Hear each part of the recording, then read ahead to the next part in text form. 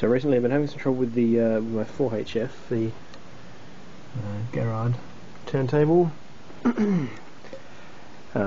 where it was not tracking properly at 5 grams, over 5 grams sometimes. So I had the Stanton 500, the Mark III in there, inside this other head shell, another 500, waiting for a 78 stylus for that one.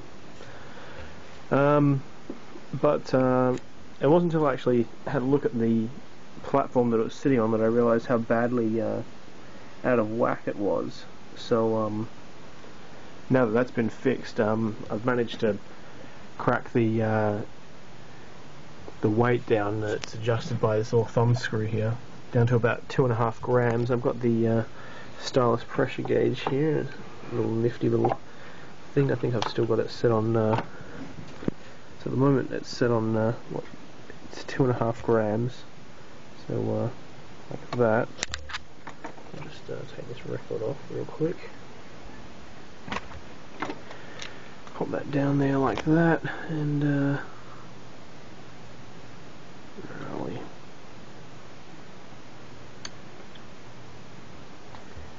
Pretty much with that, it's pretty much exactly 2.5 grams. So that's a lot better for the records and the stylus and everything as well. So put that back in the little box there. So it sounds great now. With what we got here? That's the Donald Fagen, The Night Flight. Fantastic album for testing out your system as well. It sounds great.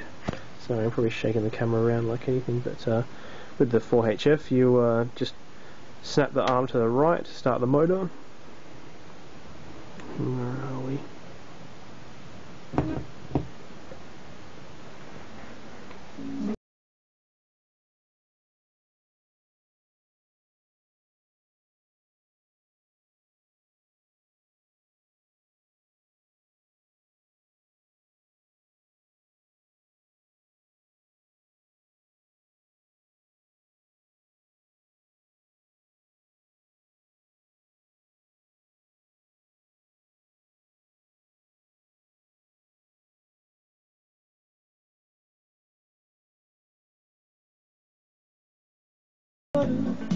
So happily tracking at about 2.5 grams, which is spot on.